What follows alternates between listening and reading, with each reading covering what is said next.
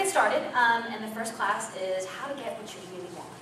I guess to get started, how many of you write goals? How many of you have a goal set? I'm sure a lot of you do.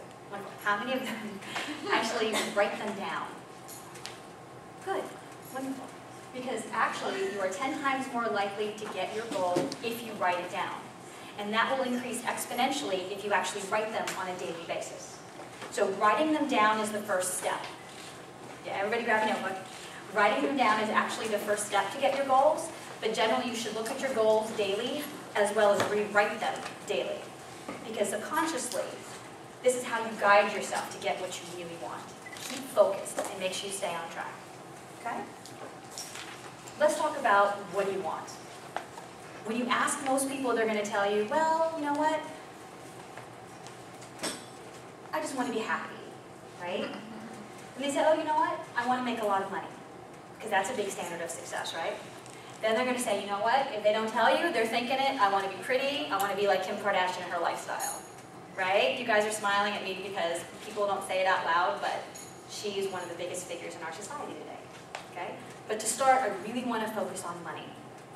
How much money is enough? Okay? If you see someone with a very large house that you think has made it, you deem them successful, right? So they should be happy. Okay? So, what is that successful number? Is it having a big yacht?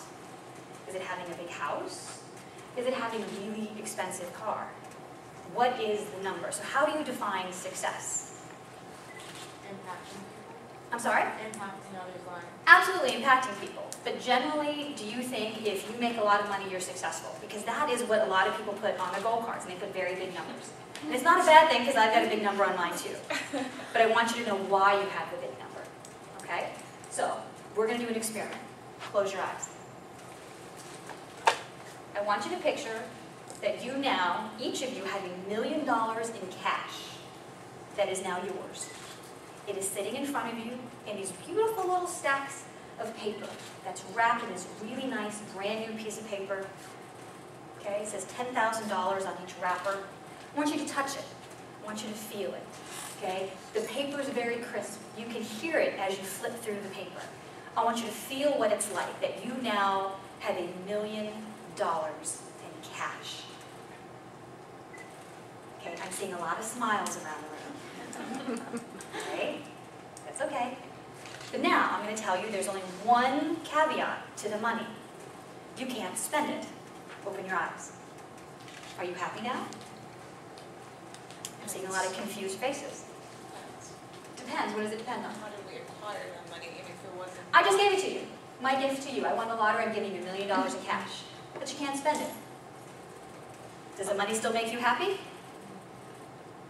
There's a lot of things you can do with $1 million in cash in these beautiful little stacks. You can put them in bigger stacks and maybe get a piece of glass and put it on to make a great table.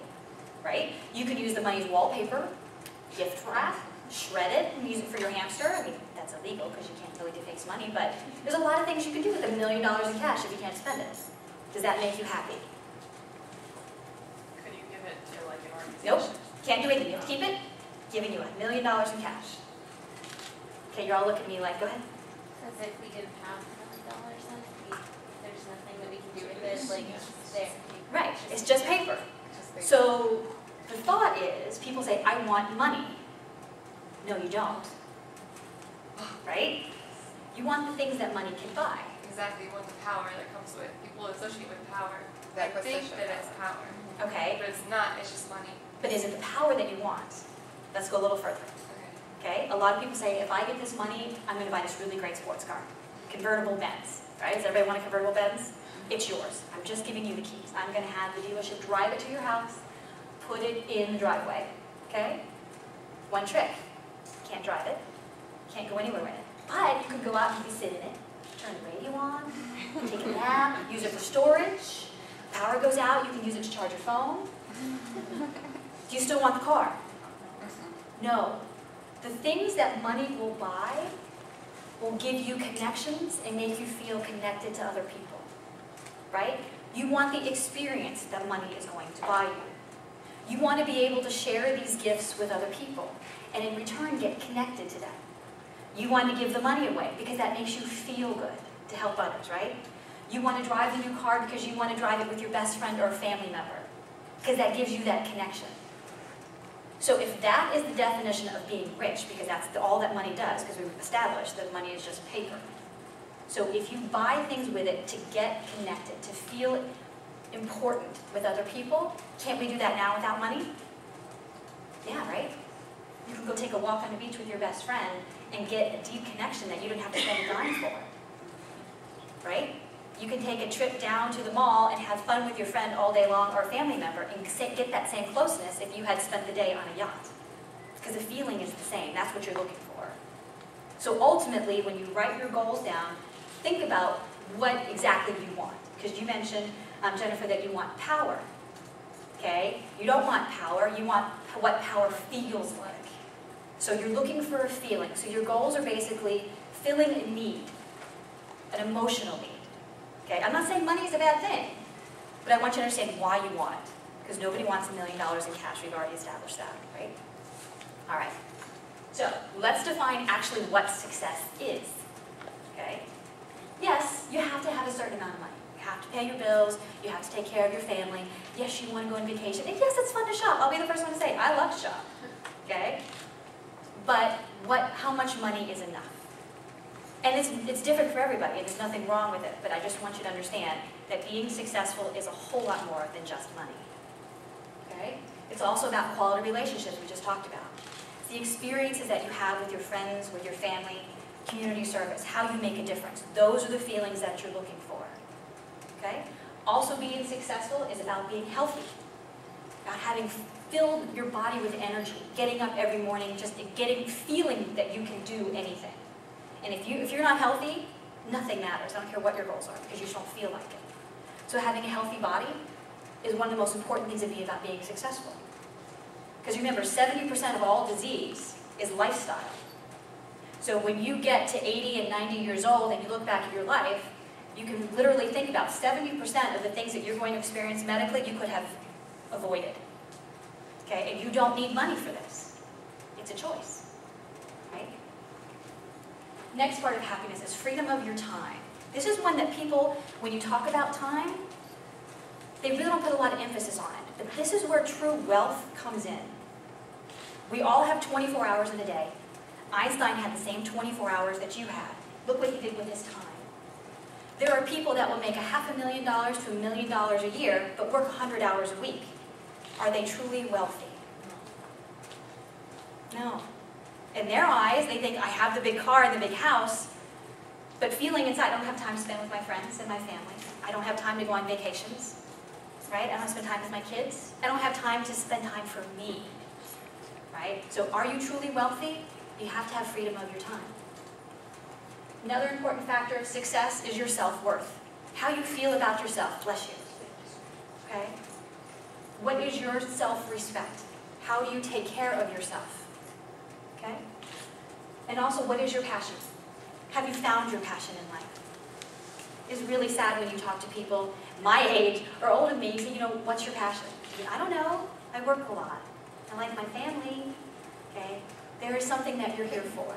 And there's something that you get up every day saying, you know what, if I could design my day, this is what I would do all day long because I just love it. I can't sleep at night because I know tomorrow I get to do that. That's what that passion is. That's the thing that keeps you up at night that you want to share with everybody on the planet. And for me, as those ladies know in the back, it was Smartte.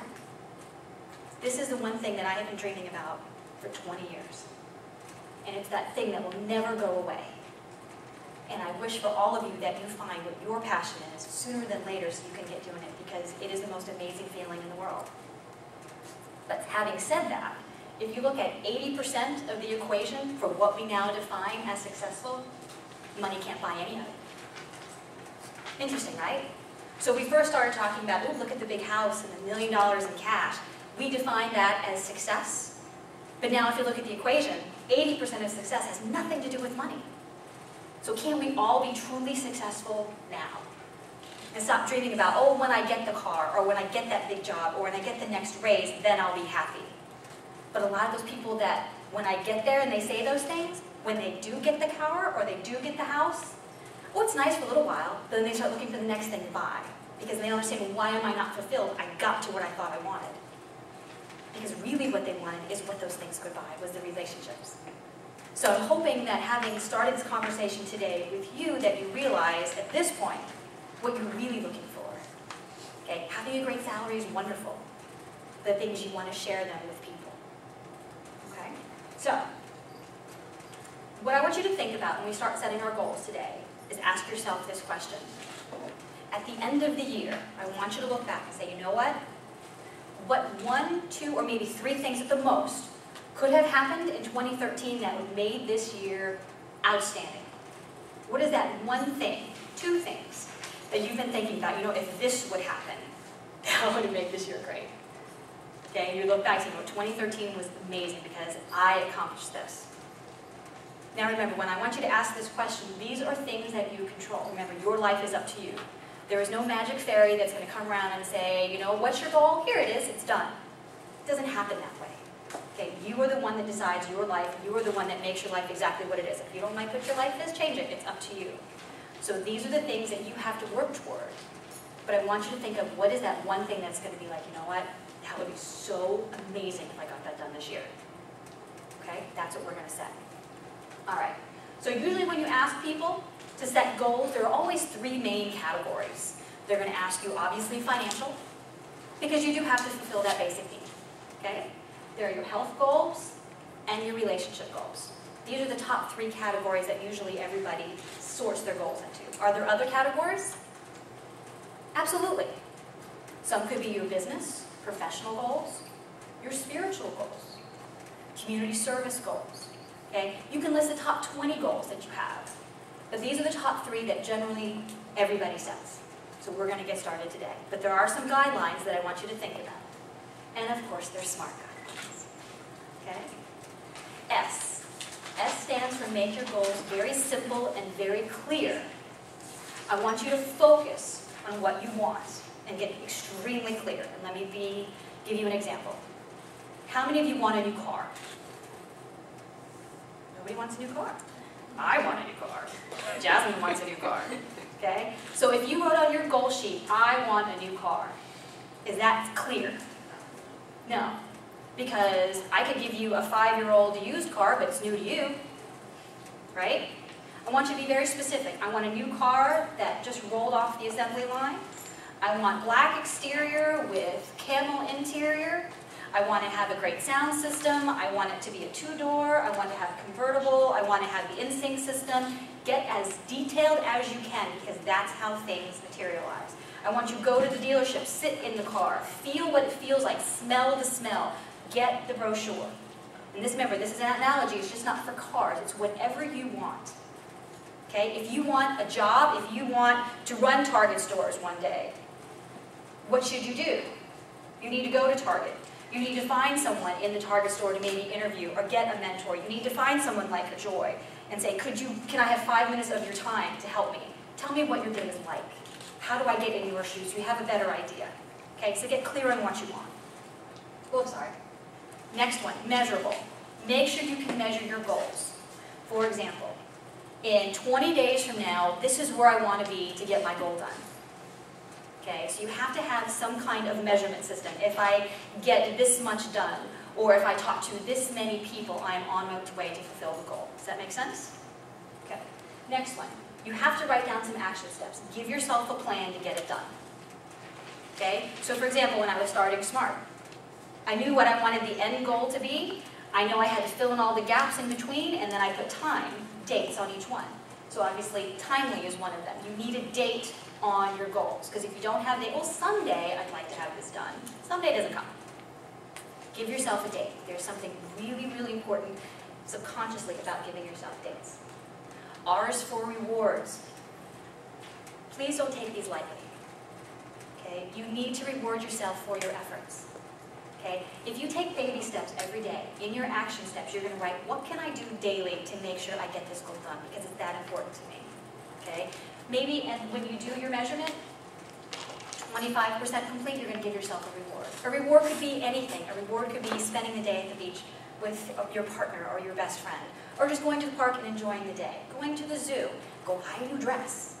But make sure you give yourself a reward that's going to get you excited about where you're going. Okay? Next T obviously is timely. We already talked about make sure you put a date on it. Then the next T is you need to tell someone. You need to have a team. Okay? You need to find someone that you can trust, that you will say, you know what, this is my goal, and I'm trusting you with that goal, but I need your help. Because I'm the first one that's going to let me off. Oh, you don't do it today, do it tomorrow. Does anybody have that syndrome? I do it all the time. So I'll worry about tomorrow, okay? But if I know that you're going to call me in 10 days and say, Valerie, did you get it done? Where are you? This is where you should be. I'm going to be really embarrassed when you call me that you're wasting your time because I'm going to call you and tell you I didn't get it done. Okay? You need to have a partner that's going to keep you on track and keep you accountable. Okay? And one of the most important things that you can do to get your goals done is you've got to get excited about your goal. Remember we talked about passion? If you're not excited about your goal, and if it's not that one thing that's going to get you up in the morning so you can do that little baby step that day, your goal isn't big enough. Set a new goal. Because if you're not excited about your goal, I'm telling you now, you will not get it done. No matter how many times she calls me every other day, did you get it done? Did you get it done? I'm like, I'll do it tomorrow. Okay, pick a new goal. And she's going to tell me, I'm going to stop calling you until you pick a new goal, and you need to get forward. You've got to get excited. You've got to get some passion about it. Okay? So, what we're going to do, remember your top 3 goals are your financial goals, your health goals, and your relationship goals. So everybody should have goal sheets in front of them. There's a handout. And we're going to do the top one right now. We're going to do the health goals. Now what I want you to think is I want you to pick your top 3 health goals for this year. Okay? Examples of health goals. Yes, I want to lose 5 pounds. Those are nice, but I don't want you to think of health goals as aesthetics. I want you to think them of your overall health. If I eat better, I'm going to have more energy. Okay? Looking better is nice, but that's not going to get you motivated. That's not going to get you to do it every day. I know that if I stop eating as much sugar, I know that I can prevent diabetes someday.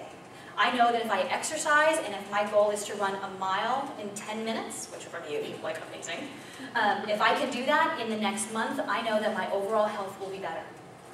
I know that I can have more energy every day. Okay, so health goals are just not about losing weight. Yes, you can put that in if you want to. But it could be, I want to make sure I incorporate a vegetable in each of my dinners every day. Okay, those are health goals. So write your top 3 health goals that you would like to accomplish this year. Ladies in the back, are you writing? Yes, ma'am. Question. Yeah. For the importance, what do we write there? I'll tell you in a minute. Okay. When everybody's done with your top 3, just go ahead and look up.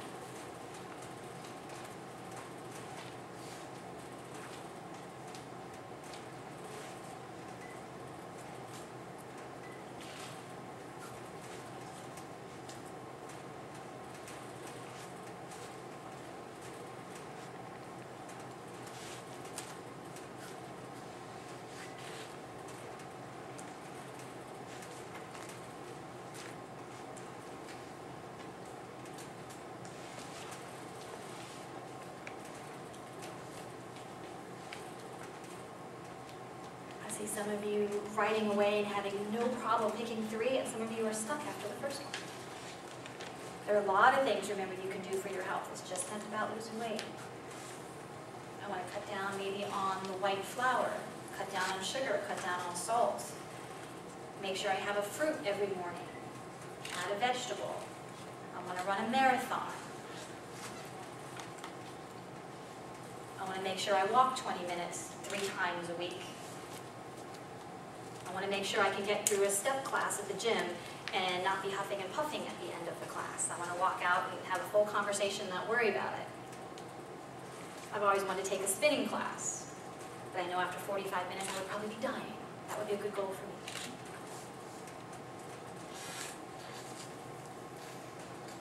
So everybody got 3?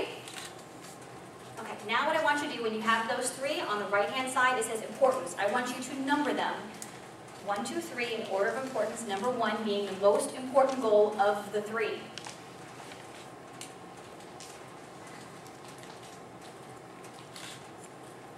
Who wants to share their number 1s? I want to get a certificate. I've not done it for a while, but I'm always postponing my... And why do you want the Zumba certificate? Because I want to teach Zumba. Okay, wonderful. Who else wants to share? Ella? I want to exercise at least once a day for at least an hour and a half. An hour and a half everyday exercise. Wow, that's a very big goal. I'm very active, so that's. Yeah, volleyball, that's a good one for you. I want to be able to work out with at least 10-pound weights because I have very weak arms. You know, that's a great goal. It's very specific too. She wants to exercise and be able to work out with 10-pound weights. That's a really great goal. So for her action plan, she would start, I'm going to start with 3 pounds. And then maybe in 3 weeks, I want to start with 5 pounds and maybe move up to 8 pounds. It's a great goal, very specific. Okay? Yes, ma'am. I would like to eat clean on a daily basis. I'm consistent with my diet. I love that. Want to eat clean on a daily basis. So on the next part of your sheet, you will find out there are 2 questions. The first question is I want you to write down what you are going to gain if you achieve your number 1 goal. What will you get out of it? And the question after that is what will you lose if you don't get it? Now remember, these should be important. These should be powerful to you. You should use words that are going to motivate you. Remember we talked about your goal should be exciting, especially the one about what you will lose if you don't get it, because that's the one that's going to motivate you the most.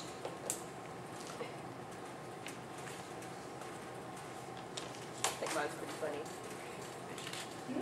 Because I think mine's pretty funny, so I had to laugh at myself when I wrote What's your it. goal?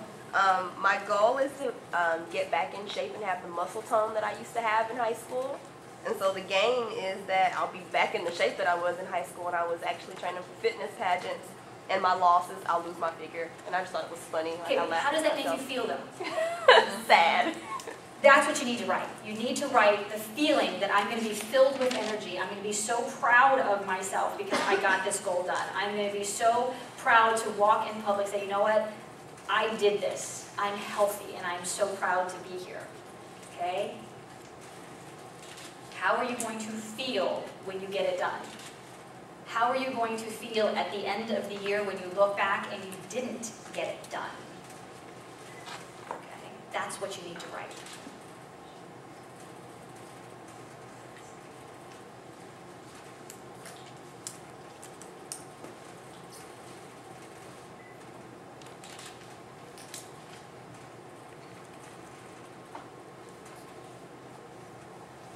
Okay? Then at the end of the page, you're going to have some ideas that I want you to start writing down. Those are your action steps. And you can do this after today because we're going to keep moving on. But what you're going to write are the things, the actual steps that you can take to make sure you achieve your goal.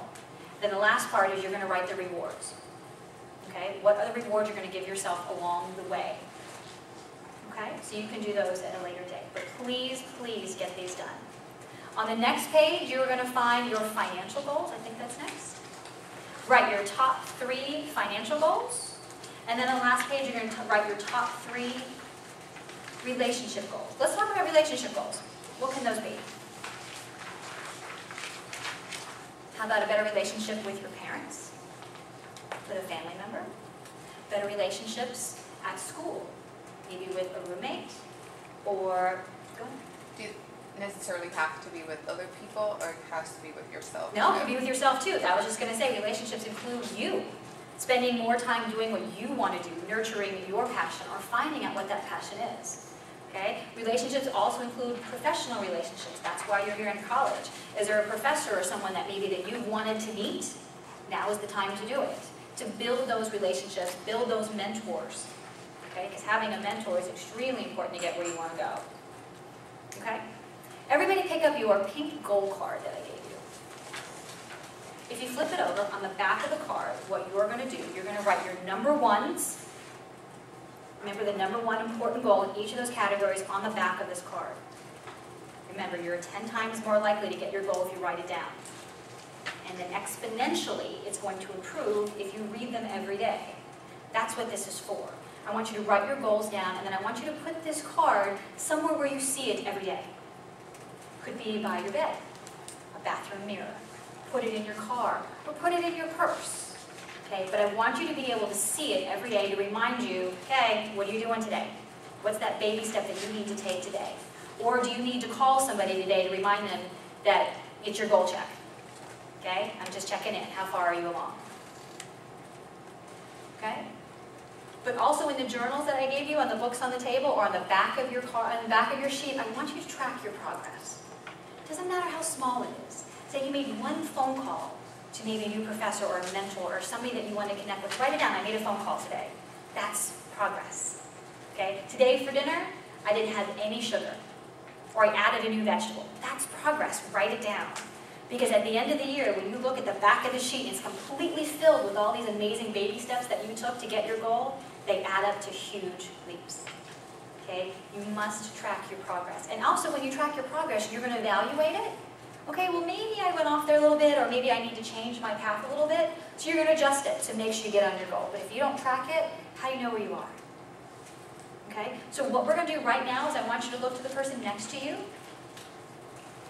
And it's nice because a lot of people don't know each other, so this is going to be a really easy thing, is you are now partners for each other for your goals. Okay? At the end of today, I want you to exchange phone numbers, but you will see each other, everybody will see each other in 3 weeks, right? So you have to check in with that person, how did you do on your goal? So before we leave today, you are going to share them the goal that you're going to be working on in the next 3 weeks. Okay? Yes, somebody's going to ask you, and yes, you have to tell somebody your progress too. Given the fact that we have an odd number and some of the tables, is it reasonable if we Jasmine's in your table. Okay? So make sure you find a partner, that someone will hold you accountable, because if they won't, I'm going to ask you in 3 weeks. Okay? So ladies, please take the time for yourself, because you are important. And I know you're going to school because you have very large dreams, because I've met all of you, and I think they're amazing. But you know what? None of those dreams are going to come to pass until you take time for yourself and you fill out these cards. I can't even explain to you how important goal setting is. Okay? I don't have time to read the card in the morning. You know what? It is worth your time to wake up an extra 2 or 3 minutes early and look at the card. I am a firm believer in goal books. I read mine every morning, because if you don't, there are so many things in life that are going to pop up that'll get you off track. I've got a test today, I've got to study for it. You know what? But why are you studying for that test? So you can achieve what's on that card. Right? So that's what these cards are for. So I hope that this gave you a little bit of insight to how to set your goals and maybe what you really want. Okay? And I hope you got a really great mentor out of this, because I believe in all of you, and I think success for you is just around the corner. Okay? So please take the time, a little bit more time, to finish up your goals. Right? Finish up your #1 goal. Make sure you put it on your card. And then I'm going to give you time to actually find a mentor. I'm going to give you about